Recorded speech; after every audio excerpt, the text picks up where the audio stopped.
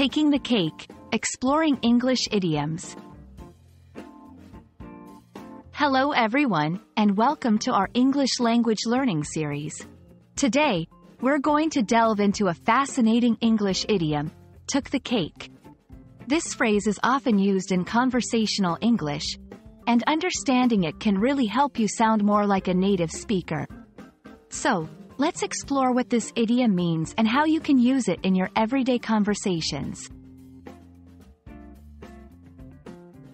Took the cake is an idiom that means something is a notable example, often of something negative or extreme. It's used to express that something has surpassed all other examples. Originally, this phrase comes from a tradition where a cake was given as a prize for winning a competition.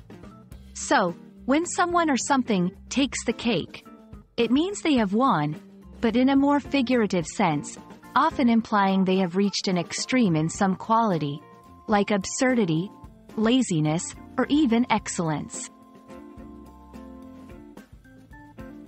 Let's look at some examples to understand how this idiom works in context. 1. When I heard that he slept through both his alarms and missed the meeting, that really took the cake. Here, the phrase is used to express that his action of oversleeping was an extreme example of irresponsibility. 2. I've seen messy rooms, but yours takes the cake.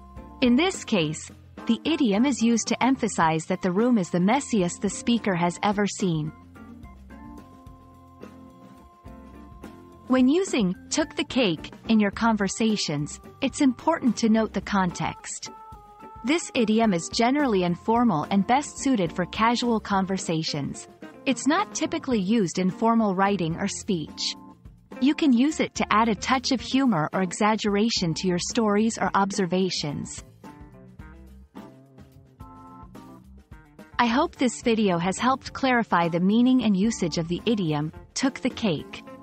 Remember, idioms are a fun and integral part of learning English, and using them correctly can really help you sound more like a native speaker.